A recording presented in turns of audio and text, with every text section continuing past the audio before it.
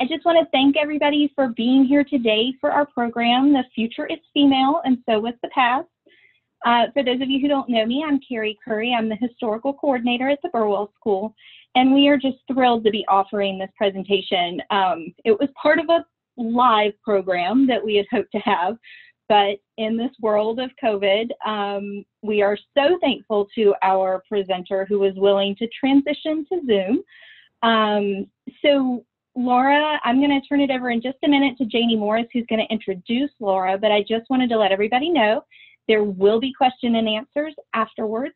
You can send your questions at any time during the presentation into the chat, and I will share those with Laura when she's all finished, and we will all learn something fantastic today. So I'm going to go ahead and turn things over to our wonderful chair of the research committee, Janie Morris, and let her tell you just a little bit more about our speaker. Thanks, Laura and Janie. Hello, everyone. I am delighted to introduce Laura Micham. I first met Laura in 1994 when she was volunteering in the Special Collections Library at Duke. She went on to receive the Master of Library Science degree from the University of North Carolina at Chapel Hill School of Information and Library Science. She came back to Duke, having served as the head of public services in the Special Collections Department at the Woodruff Library at Emory University. Laura is currently the director of the Sallie Bingham Center for Women's History and Culture, part of the David M. Rubenstein Rare Book and Manuscript Library at Duke. The Sallie Bingham Center is charged to acquire, preserve, and provide access to published and unpublished materials that reflect the public and private lives of women, past and present. Laura is also the curator of Gender and Sexuality History Collections in the Rubenstein Library.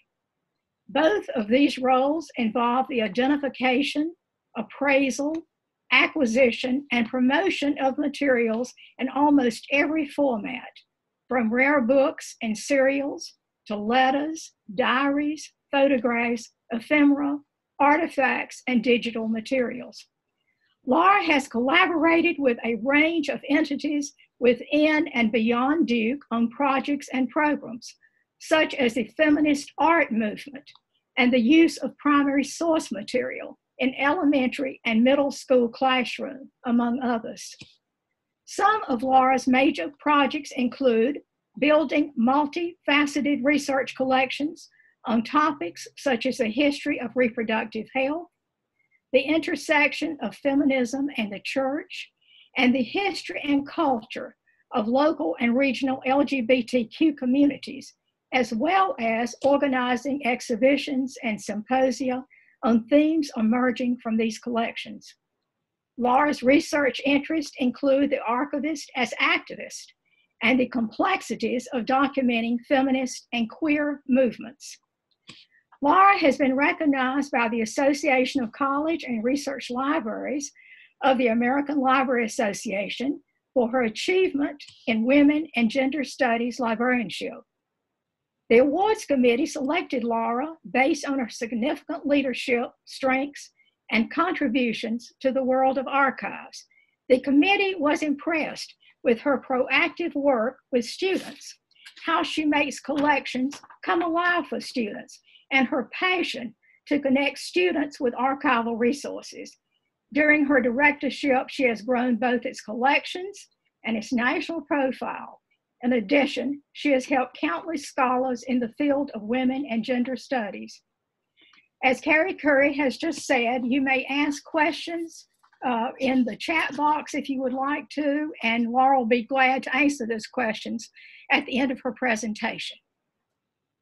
Thank you, Laura. Thank you, Janie, for that incredibly kind, incredibly generous, and beautifully read introduction, and for your enthusiasm and support for this program from the beginning of our conversations about it. Thanks also to Carrie Curry and Kate Dubas for inviting me to be with you today to share an extraordinary women's history collection. I'm sorry that we can't be together at the school, but I hope that we can make the most of our Zoom gathering. I'm so excited to share this extraordinary collection with you today. And So I'm going to share my screen.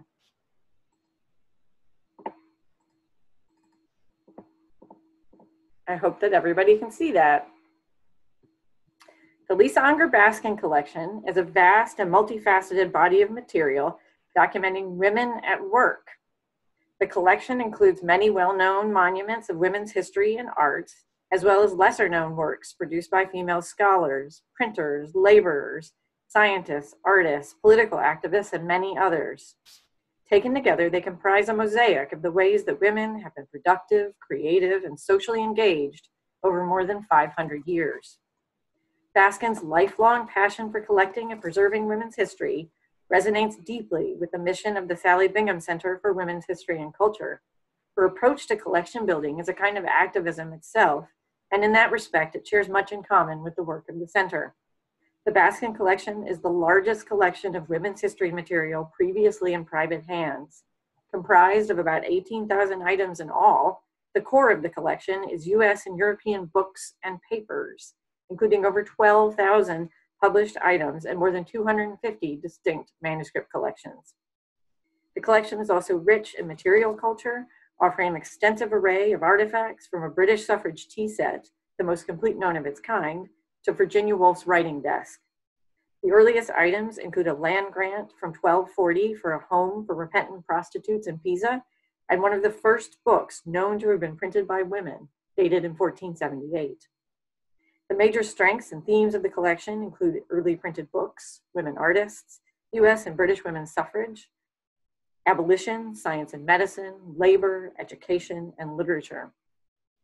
Working with the Lisa Unger Baskin Collection in the context of the Rubenstein Library, conducting research, teaching, making art, doing activism, and creating exhibitions supports the powerful and provocative assertion first made by 1970s lesbian feminists, and more recently during the 2016 presidential election, that the future is female.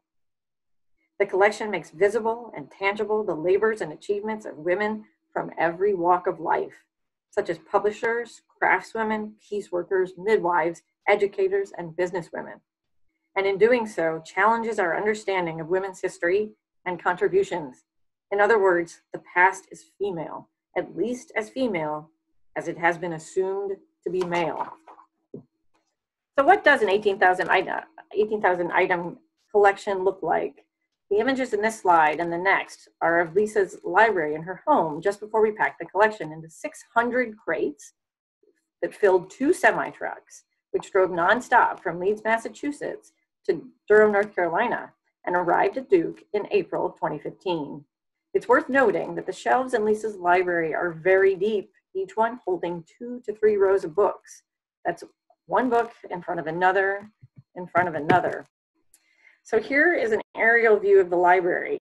A couple of weeks before the collection was packed, the Rubenstein Library's oral historian, Craig Braden, and I traveled to Leeds to film Lisa in this space discussing her collection. Within a year of arriving at Duke, we presented the first exhibit from the collection entitled Heralding the Way to a New World, Exploring Women in Science and Medicine through the Lisa Unger Baskin Collection. One of the women whose works we featured is Florence Nightingale, whose 1860 essay, Cassandra, provided the title for the exhibit. Nightingale declared, "Rather 10 times die in the surf, heralding the way to a new world, than stand idly by on the shore." While the first Baskin collection exhibit was located in one room, the 2019 exhibit, entitled 500 Years of Women's Work, the Lisa Unger Baskin Collection, ranged over 3 rooms and even outside of the Mary Duke Biddle Suite. It was the largest exhibit ever presented by the Duke University Libraries, including, as it did, over 270 items. Because of its size and the demand we hoped it would create, we developed a docent program to support weekly guided tours. About a dozen library staff spent several months training, and then each volunteered to provide at least 2 tours. Anyone could sign up through the library's website for guided tours, which were provided almost every Friday afternoon of the show. The exhibit attracted thousands of visitors, a number of whom told us that they came back 2 and 3 times, often bringing family and friends with them. Today, I hope to offer a version of our gallery tour. Like the tours we gave of the Duke exhibit, I selected a few items in each section to focus on. For the purposes of these slides, offered via Zoom rather than projected onto a screen, I made the images of the items as large as I could. And so for that reason, they're not always in proportion to one another. The tour begins here, just outside the Mary Duke Biddle exhibition suite, on what was a busy corridor in the Rubenstein Library on Duke's West Campus. Sperling family exhibit cases positioned on either side of the double doors into the Biddle suite featured a number of eye-catching items from the collection that offered abundant stories, which we hoped would draw passers-by into the suite. The tours generally started at this case to the left of the double doors. It featured the exhibit introduction and some of the many striking three-dimensional artifacts in the Baskin collection, such as pieces from the large suffrage and anti-slavery china sets. In the case to the right of the double doors, we have a large-scale facsimile collage presentation of a selection from the hundreds of trade cards, advertisements, and photographs in the Baskin collection, demonstrating the vast array of professions women engaged in and even invented over the course of more than 5 centuries. And here are some examples which I often pointed out during my tours. And here they are, just a little bit larger, so that they will hopefully be a little bit more visible to all of you. Number 1 is a trade card for Elizabeth Hare, who was active as an instrument maker from around 1730 to 1741. She managed her husband Joseph Hare's music shop from around 1725 and succeeded him in his death. A receipt for the purchase of a, quote, parcel of violin strings is written on the reverse. Elizabeth Hare's name also appears on printed music from about 1735 until her death in 1741. Number 2 is a metal badge of Madame Baclet, who was a brocanteur, or a dealer of secondhand goods. Many street and pushcart vendors were women who sold a range of goods. This badge was her license to sell legally on Paris streets.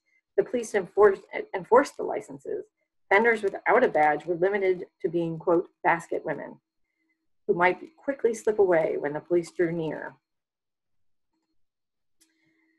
Number 3 is a portrait of a female firefighter in uniform from around 1870. Number 4 is a late 19th century trade card of Mrs. Lily Geiger, layer out of the dead, of Reading, Pennsylvania. By the way, this profession, now sometimes known as mortician or funeral director, was developed by women.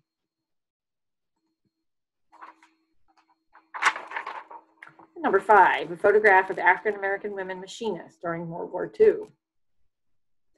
Here are the doors into the Biddle Suite. I believe that this is the first exhibit for which we added text and a design element to these doors. The quote on the left is from Lisa Baskin. It reads, "The unifying thread is that women have always been productive and working people, and this history essentially has been hidden." The image on the right is a 1637 woodcut by English barrister William Austin, who advocated for legal and public liberties for women. It references Leonardo da Vinci's iconic Vitruvian Man, an image that defined ideal human proportions. Austin replaces the figure with the female body. Though diminutive, the image is monumental in spirit, and it is Lisa's favorite image in the entire collection. Inside the Biddle Suite, we arranged the exhibit chronologically, starting with the 1200s to the 1600s, as you see in the image on the left-hand side of the slide.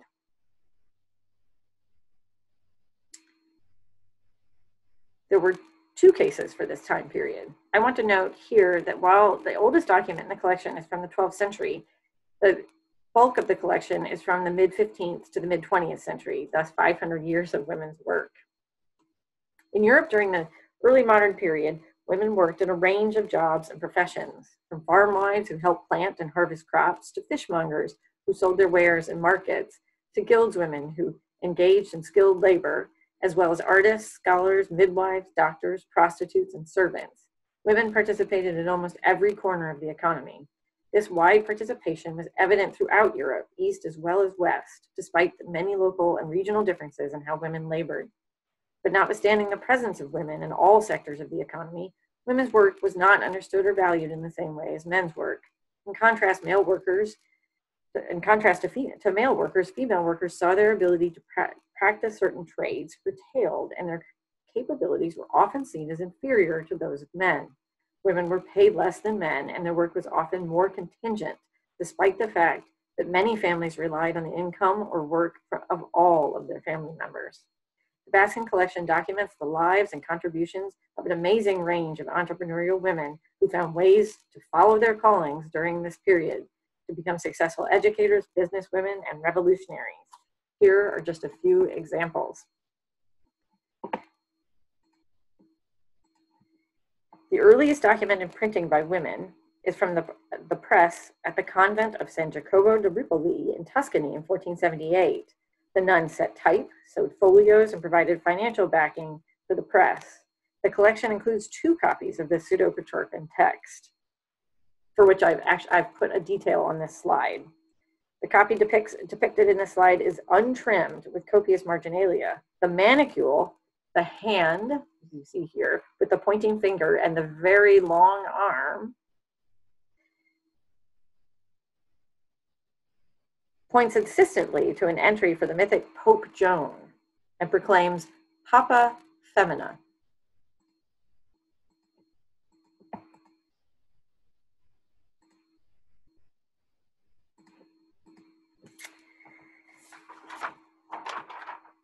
Charlotte Guillard was one of the most eminent of the approximately 50 women printers in 16th century Paris. She edited and published in Latin, Greek, and French.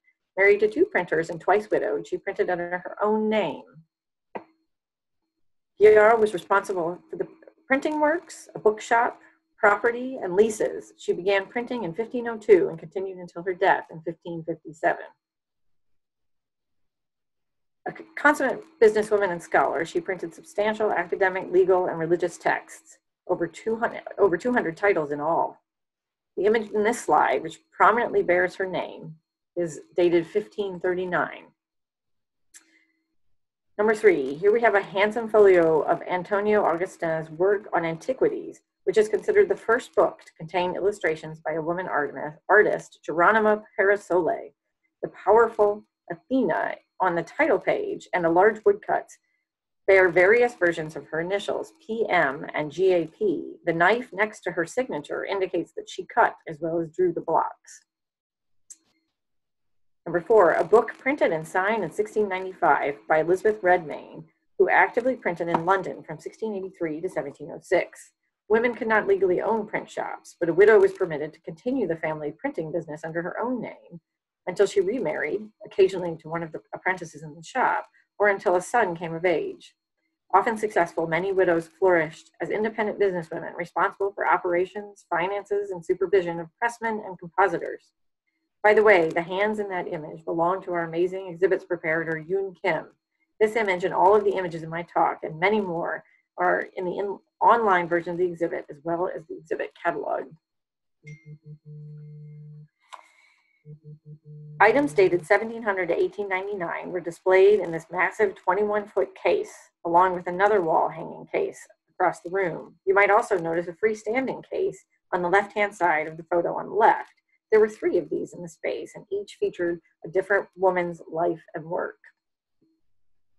Women in the 1700s, as well as with the centuries before and after, were challenged with expressing themselves in a patriarchal system that generally refused to grant merit to women's views. Cultural and political events during these centuries increased attention to women's issues, such as education reform, and by the end of the 18th century, women were increasingly able to speak out against injustices. Many women worked to expose the conditions they faced and improve their lot using a variety of subversive and creative methods. The Baskin collection is very strong in this period because of Lisa's deep interest in early printed books, as well as her keen desire from early in her collecting to reach back further in women's history to discover what she had not been taught in school. Here are just a few of the items in the collection that focus on 18th century women's education and business acumen. Number 1, a 1718 portrait of a pioneering entomologist and artist, Maria Sibylla Merian, next to one of her scientific and artistic creations. Merian was the first person to study and depict the metamorphosis of insects in the field. During her career, she described and illustrated the life cycles of 186 insect species from direct observation by amassing evidence that contradicted the contemporary notion that insects were, quote, born of mud by spontaneous generation. She taught girls botanical drawing and sold her specimens, prints, and books to earn a living. Phyllis Wheatley was the first African American to publish a book and the first American woman to seek to earn a living from her writings. Born in West Africa, she was purchased by Susanna and John Wheatley at the age of 7 or 8. Susanna taught her to read and write. Her poems, rejected in Boston, were first published in London, financed by Selina Hastings, Countess of Huntingdon. They reflect Wheatley's breadth of learning, identity as an African, and life as an enslaved woman. Number 3, Dutch immigrant Anne Catherine Hoof Green worked alongside her husband in his Maryland printing business. When he died in 1767, she inherited his bankruptcy debt along with the shop, a pattern repeated in the lives of many women printers, as we've seen. She went on to successfully petition the state assembly to continue her appointment as public printer to the province of Maryland. Sympathetic to the revolution, she ran a busy shop and post office printing books, pamphlets, almanacs, and colonial currency, of which this is an example. By the way, she paid off the debt. Number 4, a portrait of teacher and scientist Margaret Bryan with her students in 1799. Keenly aware that she was venturing into a new sphere for women, Margaret Bryan included mathematics and science in the curriculum to be taught to girls at her schools in Blackheath, London, and Margate. Bryan wrote on physics and optics using straightforward language and everyday examples. This image is the frontispiece from her textbook, A Compendious System of Astronomy, published in 1799. Through much of the 1800s, women in the US and Europe enjoyed few legal, social, or political rights.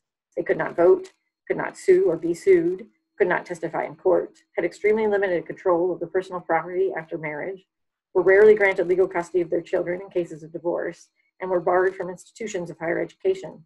Women were expected to remain subservient to their fathers and husbands. It is amazing, then, that women were nevertheless able to establish and expand their entrepreneurial pursuits beyond the scope of intergenerational caretakers in sectors of the economy traditionally viewed as unfeminine.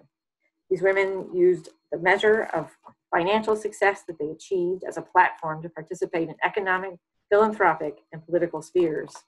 Here are a few of these determined women. Sojourner Truth. Feminist and abolitionist Sojourner Truth was one of the towering figures of 19th century America. She was born into slavery in 1797 on a rural farm in Ulster County, New York. At age 30, she drew strength from her Christian faith and found the courage to escape with her infant daughter. Between 1863 and 1875, Truth had at least 14 different photographic portraits made. She sold them to provide income for herself. Carte de visite and cabinet cards, like this one, taken in 1864, were portable and far cheaper to produce than copies of her narrative, featured next to her image on this slide. She controlled every aspect of the way she was depicted in these images. Genteelly in cap and shawl, often with her knitting, a book or photograph in her lap obscuring her disabled right hand. The caption on the image was written by Truth. It reads, "I sell the shadow to support the substance." Number 2, Harriet Wilson, Our Nig, or Sketches from the Life of a Free Black, in a 2-story white house, north, showing that slavery's shadow, all even here, is the first novel written by an African American and published in the United States in 1859. Wilson wrote it to raise funds to care for her sick son, George, and published it anonymously. The story recounts the oppression of free blacks as indentured servants in the North. Wilson herself had been indentured until the age of 18 as a house servant. Our Nig was the only novel she ever wrote. Number 3, Emily Faithfull, a photograph of publisher Emily Faithfull in the 1870s, who dedicated her career to fighting for women's right to work. She wrote extensively on the issue and established the Victoria Press for the employment of women in 1860. The press and its goal of women's employment in the printing trade was a controversial labor and class issue at the time. The press's early business was contract printing for organizations aligned with its mission. Faithfull traveled extensively in America, publishing her book, 3 Visits to America, documenting her observations of working women throughout the United States. Martha Maxwell, a photograph of naturalist Martha Maxwell in 1877, who brought Western fauna into public view through her skills in taxidermy. She defined the art of creating natural history dioramas with the animals displayed in their natural habitats. An aspiring scientist, she left Oberlin College for lack of money and journeyed west to join the gold rush. To support her work and her family, Maxwell established a museum and charged admission. Her Rocky Mountain Museum first opened in Boulder in 1874 and moved to Denver the following year. Maxwell was invited to show her work in the Colorado Building at the Centennial Exhibition in Philadelphia in 1876. Her display was one of the most popular at the internationally attended event. So many people asked whether the displays could have been done by a woman that she put up a sign reading "Women's Work." Maxwell shot, trapped, and prepared all of her own specimens, noting that, quote, the world demands proof of women's capabilities. I couldn't imagine being with you all today in celebration of the Burwell School without showing a few items related to students. Number one, schoolgirl Emma Lascalle's beautifully observed and sensitively drawn cosmography report from the 1820s summarizes the astronomical knowledge of her day. 19th century advances in the telescope resulted in a heightened popular interest in astronomy across Europe. Lascalle, a student at the convent of Notre Dame in Paris, created this manuscript for her deuxième classe.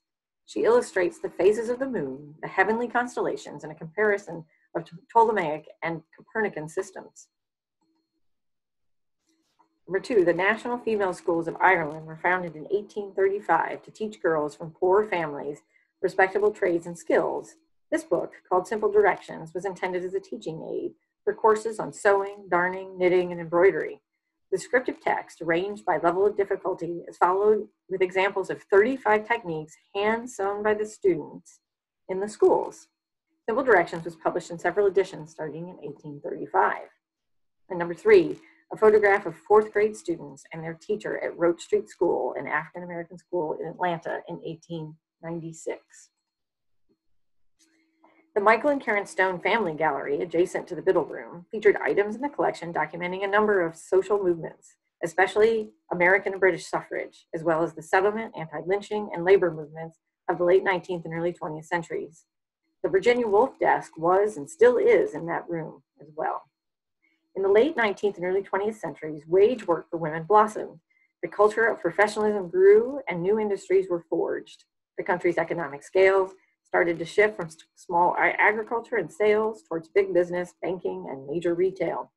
World War I, as well as the 1918 flu pandemic, caused a worker shortage, necessitating that women take jobs outside the home in unprecedented numbers. As women filled workplace roles previously held by men, they also began to demand equal pay for their work. Gaining greater economic power and participating in more community decision-making, women increasingly advocated for their rights, including the right to vote. Unable to deny the critical roles women played in society, politicians and others soon argued that they should be enfranchised. Many women who fought for suffrage participated in a range of other social reform movements as well. The Baskin Collection has a particularly deep body of material documenting the contributions of women like those on the next several slides. It's very timely to share these items as we commemorate the centenary of the ratification of the 19th Amendment in August 1920, giving most American women the right to vote. Number one, an 1861 photograph of abolitionist and suffragist Lucretia Mott. Mott and Elizabeth Cady Stanton were delegates to the 1840 World Anti-Slavery Convention in London. Female delegates were not allowed to participate in the convention and were relegated to the balcony. Some male delegates, including William Lloyd Garrison and Frederick Douglass, sat with them in solidarity. After the convention, Stanton and Mott began to lay the groundwork for the first women's rights convention, which took place in Seneca Falls, New York in 1848. And number two, Elizabeth Cady Stanton and Susan B. Anthony first met in 1851 at an anti-slavery meeting in Seneca Falls. Stanton was one of the leading philosophers of suffrage and human rights, while Anthony organized volunteers and directed the campaigns. When their efforts to have women's suffrage included in the 14th and 15th Amendments failed, they established the National Women's Suffrage Association in 1869. In this portrait, Stanton is wearing a dress with a pattern of chains, a powerful symbol that was adopted by both the anti-slavery and women's suffrage movements. Number three, sashes and pins from about 1900 to 1915. Sashes were ubiquitous during the suffrage parades and demonstrations in the US and Britain. Large groups of women wearing sashes, white dresses, and hats made a powerful visual statement about public support for votes for women. but activists could wear them at any time and for any occasion. This sash is in the yellow of the American Women's Suffrage Party. The Baskin collection also includes a wide selection of American and British suffrage pins. The black on gold Vote for Women button was the most widely used design in the United States. Also included in the exhibit were pins for Catholic, Welsh, and men's organizations. In addition to pins, goods promoting the cause included badges, ribbons, jewelry, and even mechanical pencils. American and British activists borrowed designs from each other and adapted them as needed. And number 4, an issue of the Suffragette newspaper from 1913, edited by British suffrage leader Christabel Pankhurst. Christabel was the oldest daughter of Emmeline Pankhurst, the founder of the British suffrage organization, the Women's Social and Political Union. Number 5, this Vote Yes poster was printed and hung in theaters to get out the vote for the suffrage referenda held in Massachusetts, New York, and Pennsylvania on November 2nd, 1915. Here are some examples of women and their creative output in the service of a range of political and social reforms. Number 1, a teacup and saucer from the Hull House kilns around 1927. In 1889, reformer Jane Addams and bookbinder Ellen Gates Starr founded the Hull House social settlement in an immigrant neighborhood in Chicago. Hull House members provided English classes, art clubs, kindergarten libraries, and activities for the neighborhood and worked for social reform. Hull House Kilns was a commercial pottery associated with their art school. Many of the staff and potters were recent Mexican immigrants. The collection holds 4 teacups with matching saucers and a small serving bowl. All are stamped Hull House Kilns, Chicago. Number 2, in this 1907 volume of poetry entitled Prejudice Unveiled and Other Poems, activist poet Lizelia Moorer, a teacher at South Carolina's first Black college, presents a sweeping portrayal of the nature of racial oppression. She noted that white writers misrepresented the experience of African Americans in the South and set out to tell the, quote, unvarnished truth. She confronts lynching, debt peonage, rape, segregation, and the hypocrisy of the church.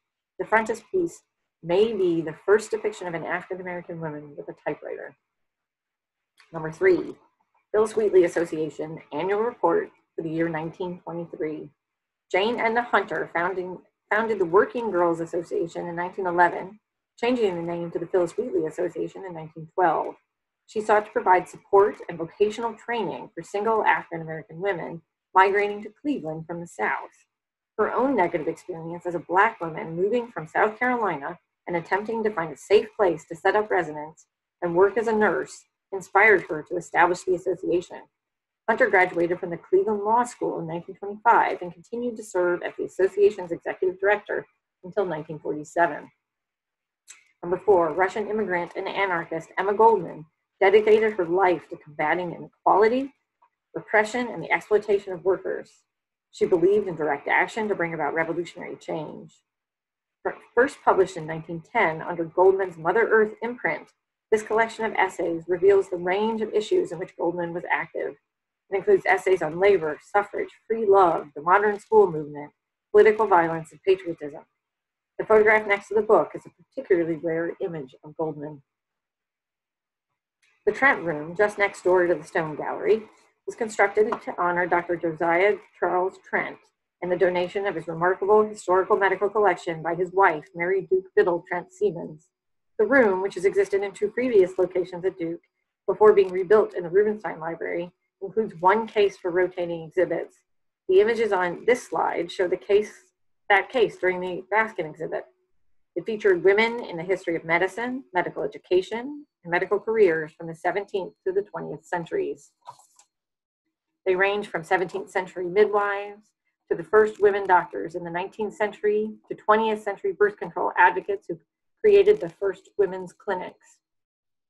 Number 1, Louise Bourgeois, who turned to midwifery to support her family while her surgeon husband served in the army, became official midwife for the French court for 26 years. Her most famous patient was Marie de Medici, Queen of France, and second wife of Francis Henry IV. Her 1609 book, Diverse Observations on Sterility, depicted here in the slide, was the first work on obstetrics to be published by a woman and was based on observations of over 2,000 deliveries. It was translated into Dutch, German, and English, underscoring the breadth of Bourgeois' reputation across Europe. Among her other achievements and contributions, Bourgeois' methods were transformational in helping to alleviate the pain, fear, and mortality of childbirth. Number 2, Quaker Mary J. Scarlett graduated from the Women's College of Pennsylvania in 1857 and became professor of anatomy at the college in 1862. She practiced amongst the poor and gave lectures on hygiene and health in rural communities. Because hospitals at this time were not open to women for purposes of instruction, the Women's Medical College opened the Women's Hospital of Philadelphia in 1861. Scarlett served as resident physician at the hospital until 1871. This poster, advertising a lecture by Scarlett, is from 1858. Number 3, Margaret Sanger's socialism and feminism were born of her own experience growing up in a family of 11 children. She noted in her memoir, My Fight for Birth Control, that, quote, very early in my childhood, I associated poverty, toil, unemployment, drunkenness, cruelty, quarreling, fighting, debts, and jails with large families. Sanger worked as a nurse in the New York City slums and began to challenge the federal laws that prohibited the distribution of birth control information.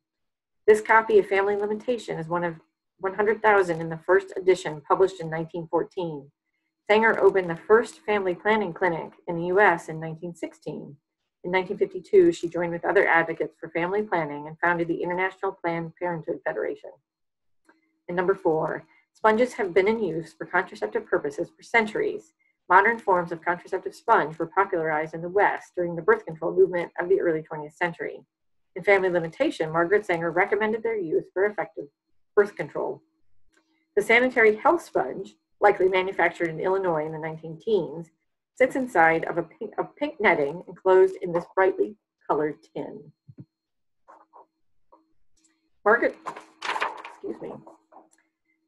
The exhibit, which was at Duke from February to June last year, traveled to the Grolier Club in New York City in December and remained there until mid-February this year.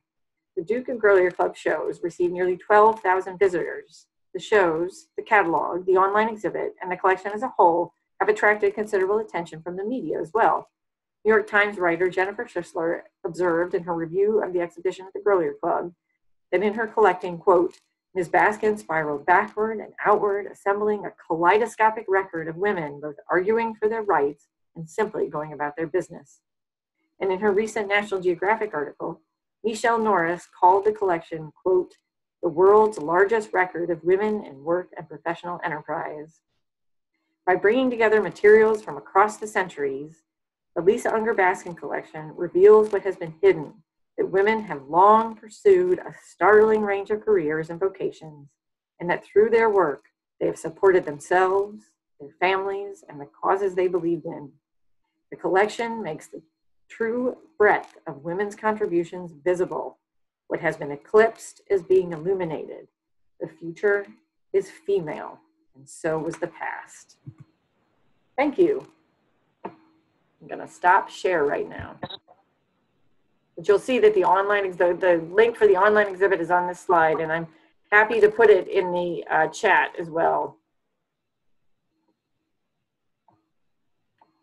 Laura, thank you so much.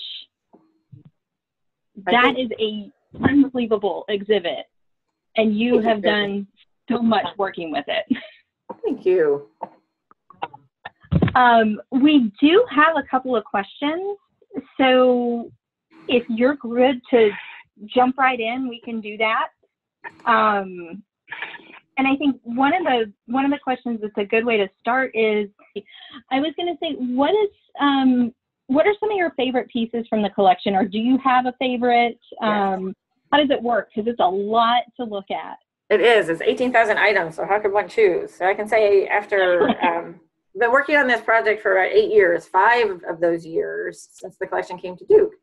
So what I think my experience has been, what I know my experience has been, is that every different week, every different month, I have a new favorite. I have a new hero, is how we think of it. In fact, we thought about putting together a podcast, a series of podcasts, or another web exhibit about our heroes, because there are so many heroes in this collection, so many that for one of the presentations I gave some years ago, it occurred to me that I should quote you know, a very famous woman in office today and say that the Baskin collection is filled with women who persisted. Nevertheless, they persisted.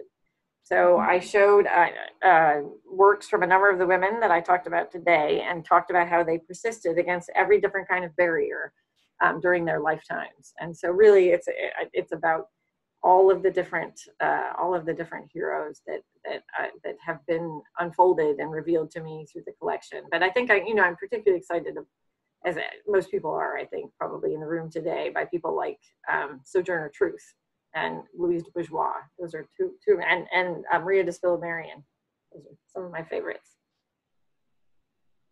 Fantastic. And we actually have a question about one of the slides that you shared, and it's about Phyllis Wheatley. And the question is, can you tell us more about the slide and why the Star of David was used? The Star of David was used. I'm not sure of the answer to that question. I'm really not. I can say that the book is fascinating. A couple things I didn't mention about the book are that she signed it. Her signature is on it, Phyllis Wheatley's signature, but also the signature of a person called Melatiah Bentz, who owned the book and who was a tavern keeper. And if you could see the book in person, you would see that it's stitched together by hand in a very homespun way, not in a fancy professional library conservator way, but stab stitched to hold it together. And the reason that we kept it like that and didn't change that homespun fix is that we thought it was a particularly moving example of how important the book was to its owner. A tavern keeper in the 18th century probably only owned a book or two if they owned any books at all. So it was so important to her, and she read it so often that she needed to sew it back together again. So, oh, it's wow. an amazing copy. That's like the version of my Scotch taped together books from right. when I was the precious important to you. Precious. Yes. And speaking of books, do you know of a book that provides an overview of the contributions of women over the years?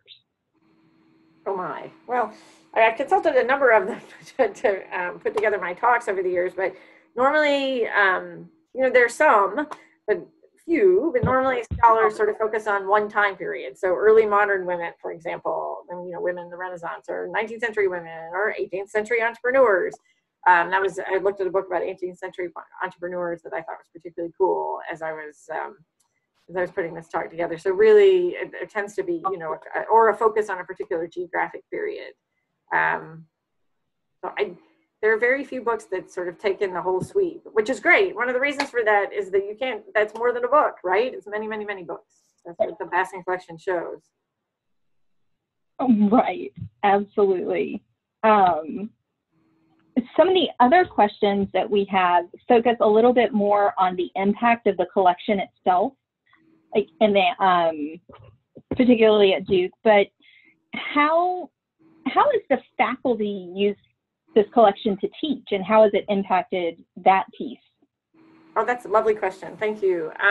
So the collection has been used by faculty from its very earliest days at Duke. We sort of catalog and use it almost in real time, which is itself an extremely significant challenge. And so there have been a number of sort of really profound uses by people like Tom Robichaux in the history department, Jenna Miller in the economics department, and others.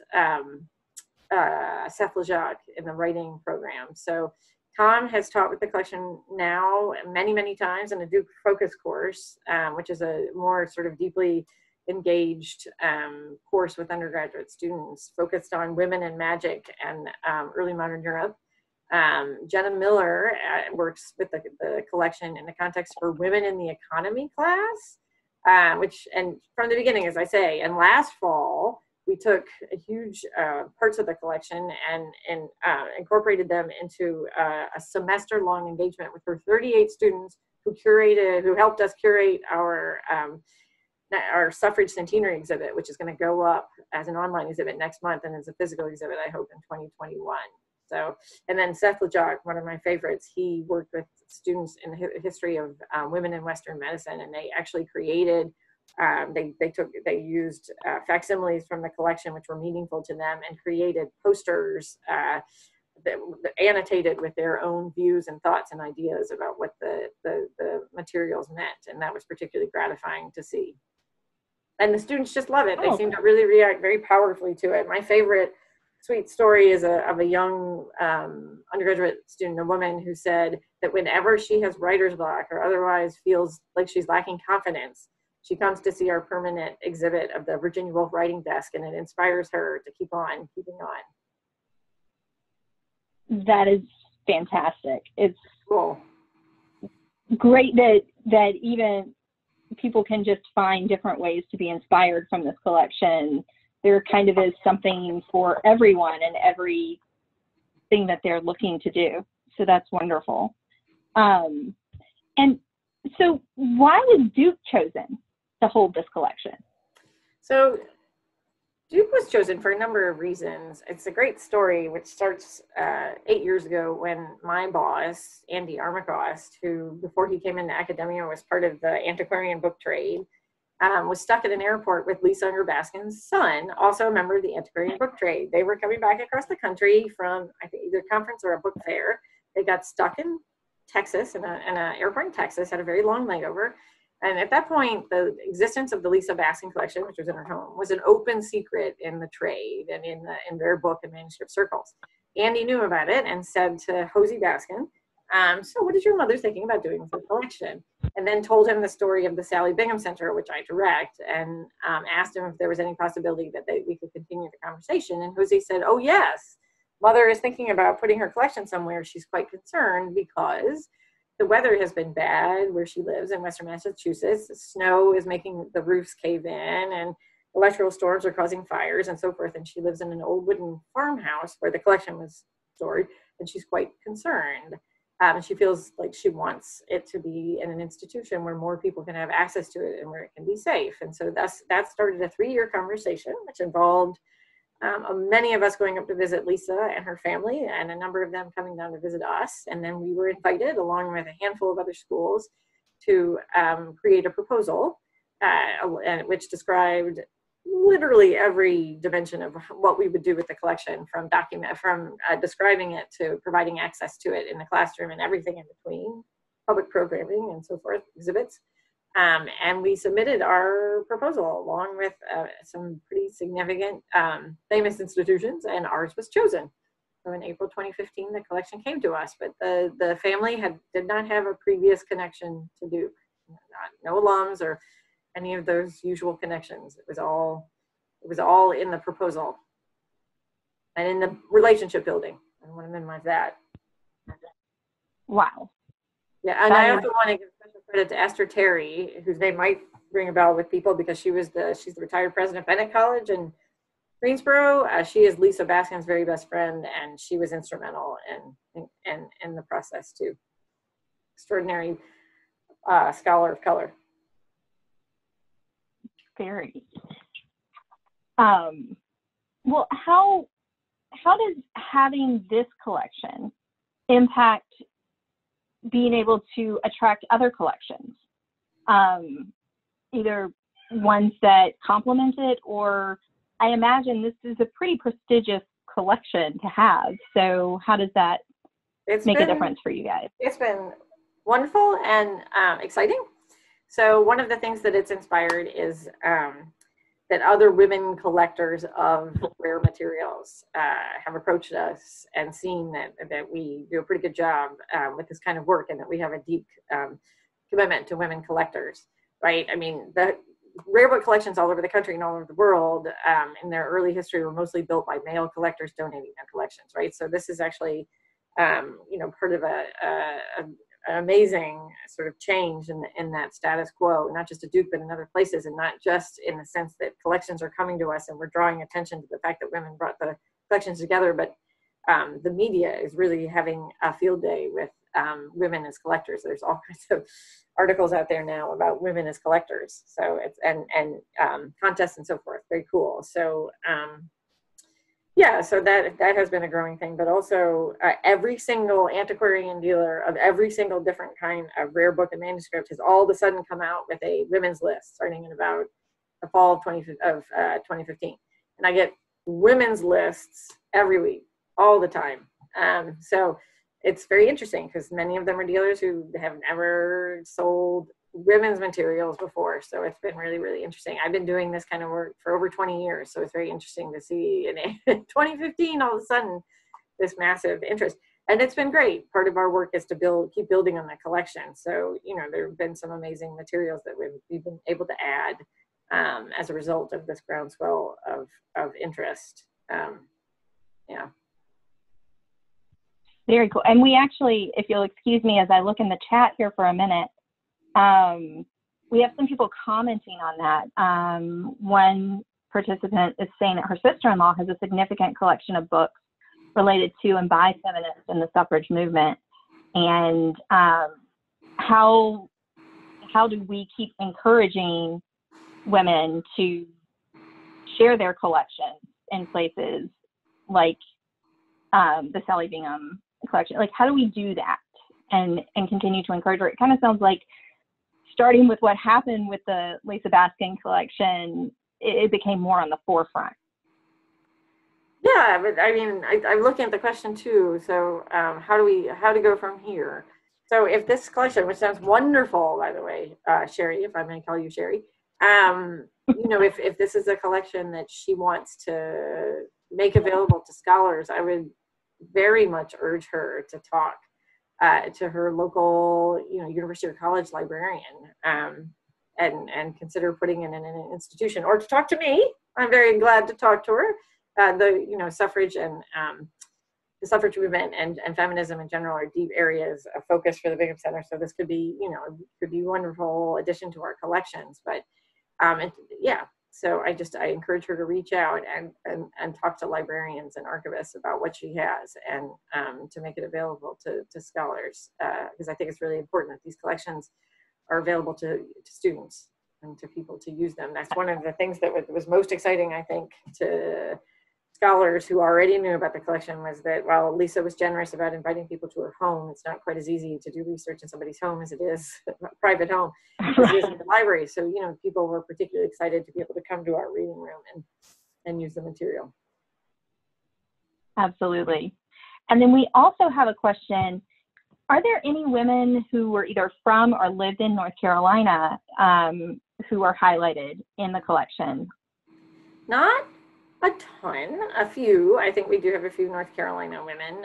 So Lisa did not that where you collect necessarily indicates the geographic location of the people who created the material, but nonetheless, Lisa has spent most of her life in the Northeast. She was born in Brooklyn, New York, spent most of her life in the Northeast, except for 10 years that she spent in England. And I think the bulk of the materials that she got, or that are in the collection, are more British and continental European and Northeastern, some Midwest and some Southern.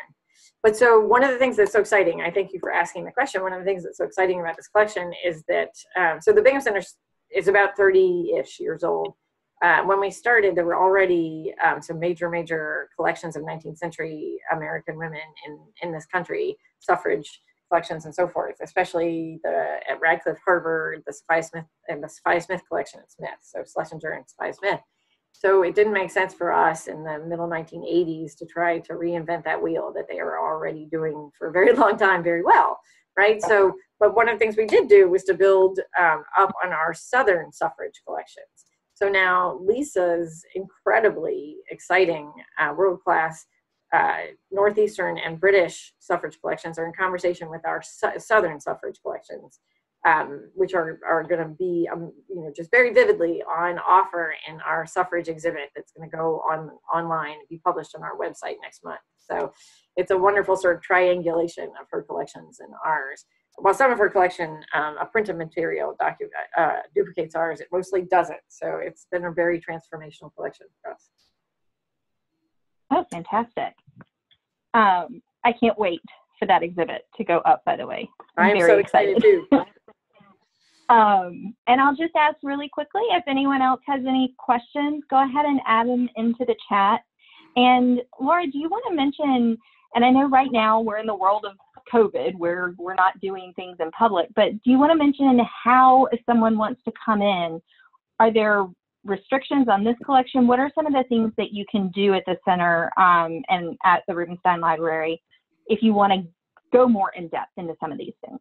Thank you, Carrie. So right now, as you say, in the world of COVID, our reading room is closed, and it's going to be closed for the rest of the summer.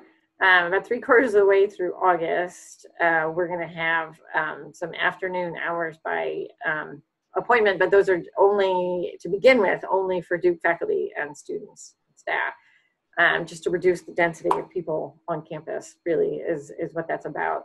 And if all goes well in Durham and North Carolina and the world, hopefully we will start to reopen again more broadly in the spring semester. But this collection is totally open.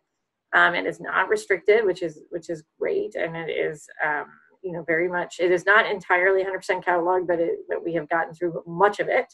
There's a Lisa Unger Baskin website, which will attach you on that website. I can put that in the chat in a minute too.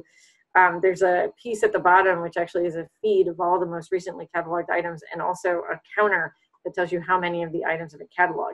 So we are doing very well, especially considering everything else we've been doing in these years with the collection. And I just look forward to the time that we are back open and people can come and use it. And Janie, I don't have a website address yet for the suffrage exhibit, but I will be glad to send it to you guys as soon as I have it, if there's a way you can distribute it to folks. Absolutely. We will definitely take care of that. Well, Laura, I just can't thank you enough. I feel like we got to traipse through the halls of the gallery and actually experience part of this with your presentation, and I'm just so thankful for that, particularly since we can't be anywhere in public right now. So this was a great, I feel like I took a trip, even though I didn't leave my house. Good. And and I would also like to thank everyone that attended today. We had some great, if you check the chat, we've had some folks that mentioned some books that they found helpful. I love that aspect of this type of presentation because we can kind of all share information. So thank you for that. I would encourage everyone, we do have an exhibit that is online right now at the Burwell School that we put together about women associated with the school and their work in education and business. So a huge shout out to all the folks that were a part of that.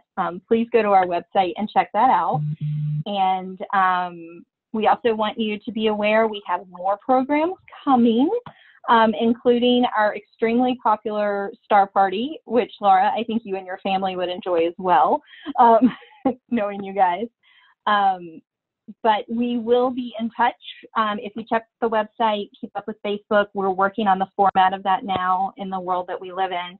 So just definitely keep an eye. And once again, Laura, thank you so much for the time and energy you put into this.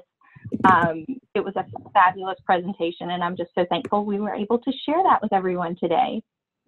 So thanks so much. Janie, and Kate. All right, and everyone have a wonderful Sunday. Thank you.